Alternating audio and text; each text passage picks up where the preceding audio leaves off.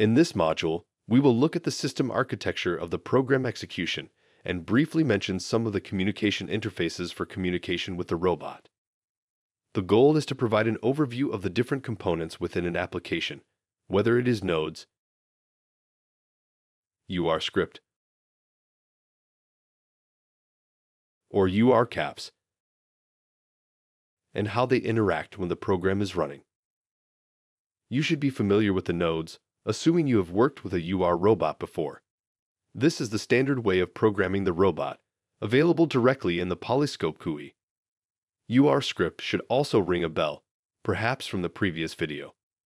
URScript is a way to increase the capability of the robots, as it can be used to extend what the robot can do, but you will have to do it manually.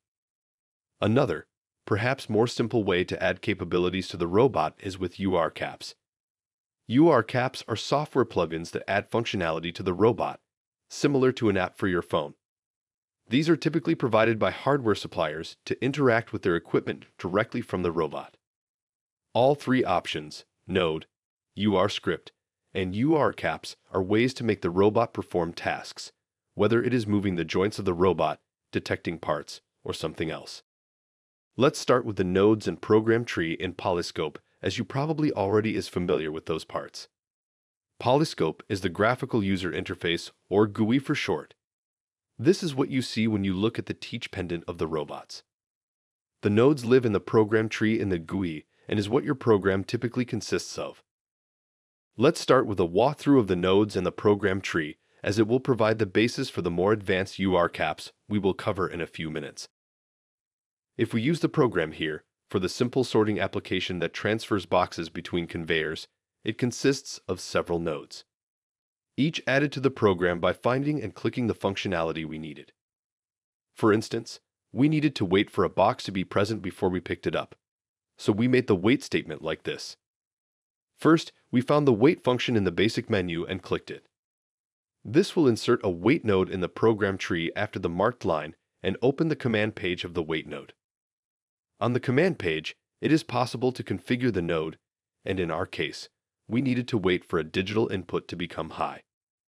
That is, a box is present on the conveyor, ready for pickup.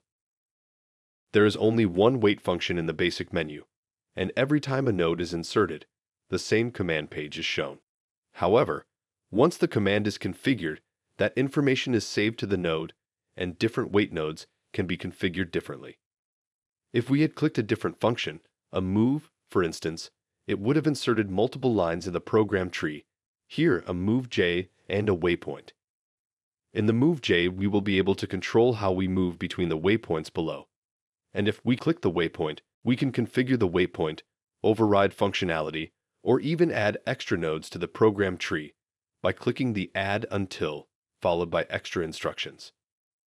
Whatever is clicked is reflected in the program tree. So just to sum up, the menus provide functions that insert one or several nodes in the program tree, which then can be configured in the command page, and all is saved as part of the program for this application. Now, if you are familiar with how software normally executes, it's usually some line-by-line program where functions are called with or without parameters, and that is also what the UR robot does. This is where URScript comes into the picture. URScript is what runs the robot. As mentioned in the previous video, the entire node tree, including the installation, is converted into URScript the moment you save the program or play is pressed. That is, the node from the program tree, including the selected settings from the command panel, is converted into one or several lines of URScript. It works like this. First, the installation settings are converted to URScript. This is all the information from the installation page in the PolyScope that only needs to be initialized once, and not on every run cycle of the program.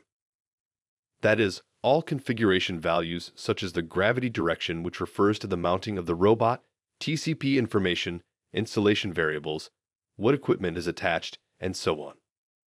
One more thing here is that all poses that we use in the program are written in this section of the URScript so that they are available within the program.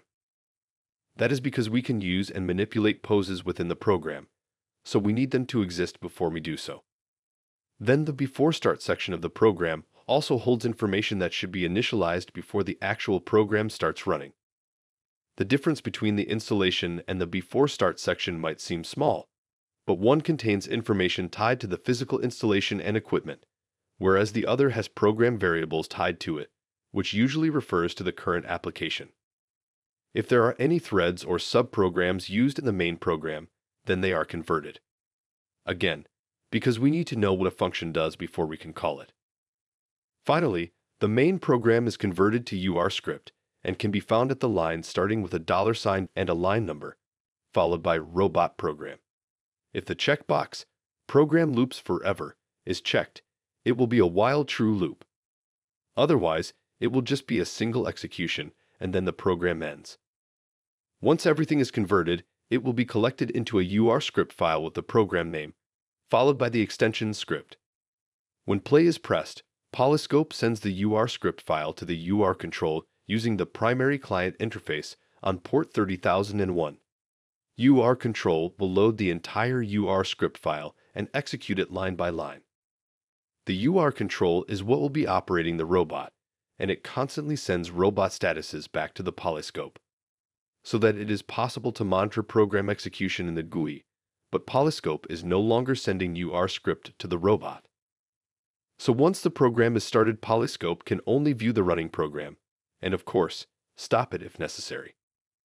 And then there are some modifications to that truth, which is where the URCaps come in. As mentioned in the beginning, the URCaps can add functionality to the robot. This can be all sorts of functionality, from adding easy control of a gripper to setting up remote monitoring of the robot, or adding some other kind of functionality. Once a URCap is installed, it will be shown as a node in the Installation tab at the very bottom, where URCap is written. This is normally contributing to the installation part at the beginning of the URScript file.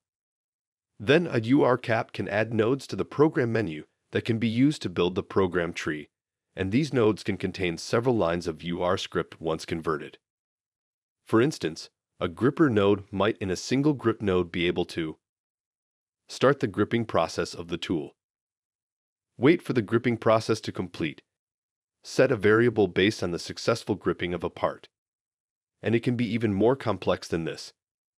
It can even start what is known as Daemon processes which run in the background on the URControl and offer advanced services.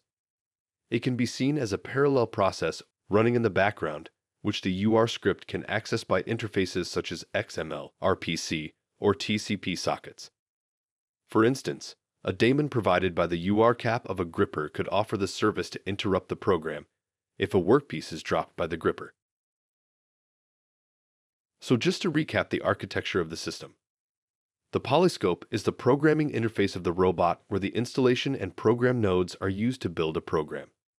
The URCaps can add functionality to the robot, similar to the normal installation and program nodes, but with new functionality. Everything is converted to URScript and sent to URControl, which then executes the URScript program line by line, with the option to call these parallel process daemon services created by the URCap. If you want to know more about URCaps and how they are developed, there are several articles available on our website. You can find some links in the description below.